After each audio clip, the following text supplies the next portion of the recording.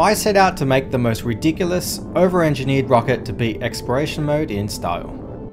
Starting from scratch and with the most basic Zero-Tech parts, the challenge would be to first reach the outer planet Dres and return. If successful, it would earn us some of the highest possible starting profits. To begin, I created the exploration mode save with the highest difficulty being Rocket Scientist. Our rule for this series will be to ensure that everything we do is over-engineered and ludicrous.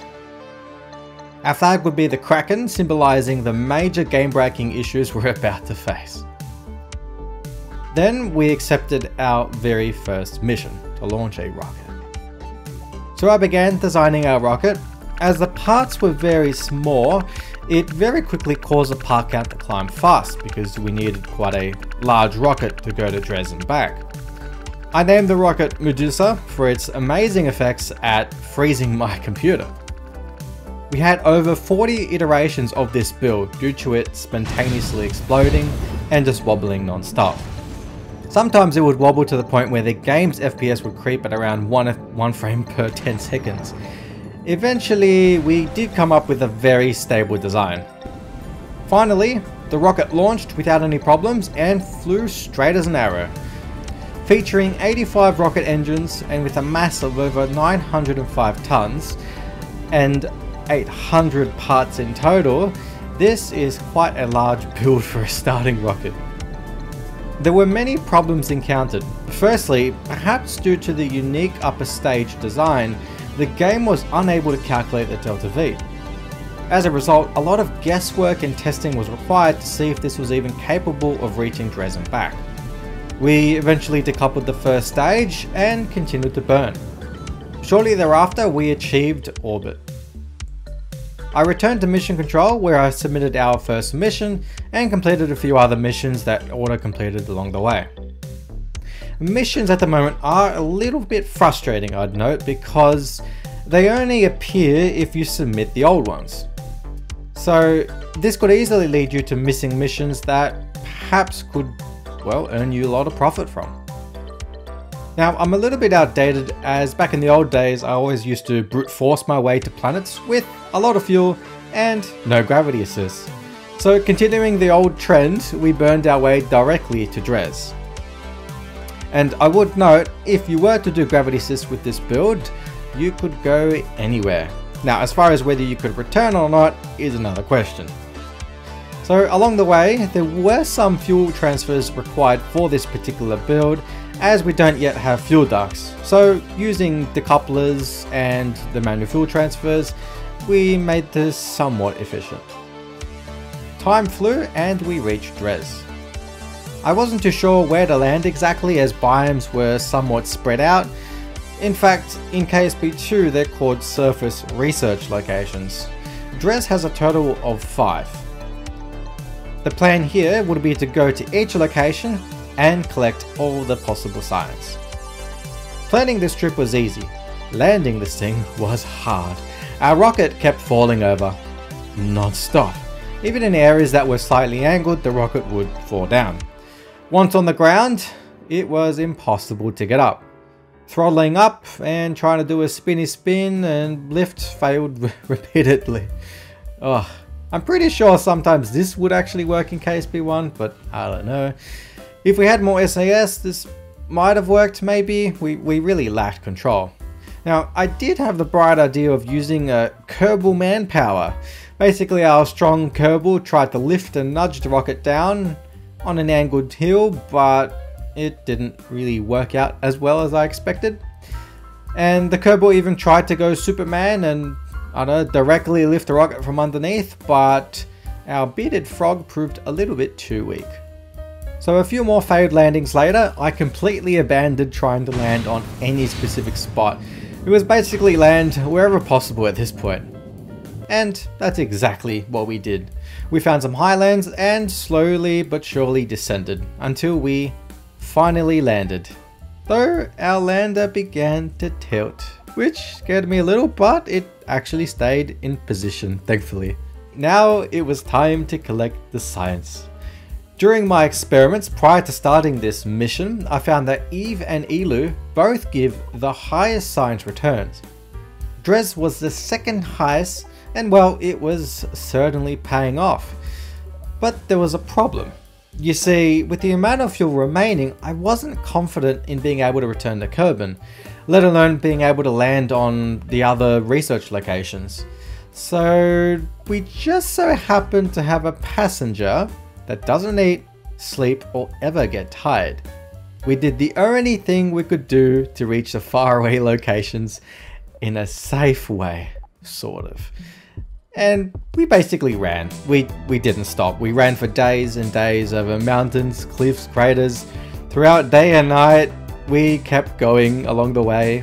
We stopped at lowlands, collected science, then reached craters, then the equatorial ridge. And this earned us over 15,000 science. Now, unbeknownst to me at the time, there was one more location that we missed, dubbed the Iaio of Dres, but we may come back for it in the future. I was concerned that the Kerbal might fall down a cliff on the return trip and die, but luckily as the gravity was low, the cliffs weren't too bad. Though if this was Eve or Tyler, Kerbal would have surely died. Many hours went by and we had finally returned to our rocket safe and sound. Our Kerbal did not grow a bigger beard, and he did not look any more tired, but he made it in one trip. Now, returning to Kerbin was somewhat simple. I just burnt our fuel in a very inefficient way, because that's all I really know, and we set up a maneuver that led us back to Kerbin's SOI. My aim was to fly through Kerbin's atmosphere at around about 30,000 meters height. Anywhere above that would have been good, and that would allow the air to kind of burn off our velocity without destroying the pod from overheating. Probably. Then this happened. As we flew through Kerbin's atmosphere, I noticed that we were somehow earning science, and I could have sworn that I earned that science on the initial launch. And then I realized that our science for the entire mission was gone. It disappeared. like a doomsday, spending countless nights for this one mission, it was all gone. Until, well, thankfully we had a save, but the issue kept happening. I don't know how, but whenever we would decouple the pod, all of the science disappeared. Even the Kerbal, who's meant to contain science himself, just let it out somehow. Now, through some tinkering, I figured out that, well, since the Kerbal has all the science, we could get the Kerbal out, EVA. Then from the outside, we could decouple the pod, then put the Kerbal back in, and hopefully we would have science. And it actually worked out. Passenger held the science, and it was all in our pockets once again. Though the pressure wasn't really gone yet, we still had to fly through the atmosphere that could incinerate us. Though surprisingly, it was hot, but not too hot. We didn't really get any overheating indicators, and the atmosphere perfectly slowed us down, and it worked out pretty well. But we were going to land on the night side of Kerbin, which I never really like. It's harder to see, and it's, you know, you kind of want to see where you're going to land. But thankfully our parachute did all the work, so we just landed safely in the ocean. Furthermore, we completed the buoyancy mission thanks to the splashdown. That was one of the missions that were up on display initially on our launch. So yeah, it was a tiny amount of science, but we'll take it. Now then, recovering our vehicle, we went to mission control, submitted the buoyancy mission, and boom.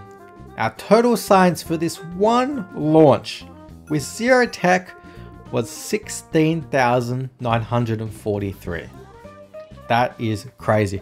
If we did get one more resource location on Dres, then this would have been probably 20k plus, which is crazy, but it's still a really good result. Now, this alone would enable us to complete half of the tech tiers easily. And so what I did was I decided to prioritize parts that would net us the most science points. Now, there aren't really that many science parts, that being said, but they're kind of spread out through the tiers. So I figured that we would just unlock as many as possible. and we did unlock almost all of them except for 2, which are in the tier 4 level. And we unlocked pretty much everything in tier 1. Most of tier 2 was unlocked, and a few parts of tier 3 were unlocked, which, by the way, they were quite expensive. But overall, I would call this a very, very successful first mission. I think we're a little bit too overpowered. At this point, I'm wondering if the next insane mission would complete the remaining tiers. But we'll see. So, next episode, which planet would you like us to visit? Keep in mind that the best option would be to visit either Iaio or Eve and return. Now, I would say probably Iaio would be the best value since Jewel is very close and we could potentially visit the planets there as well. Though Eve would certainly be very fun given its ridiculous atmosphere and insane gravity. Either way, it's going to be good. And everything will be over-engineered. So let me know which planet you would like me to visit in the next KSP over-engineered video. As usual, check the description for the rocket that we used. Thank you for watching.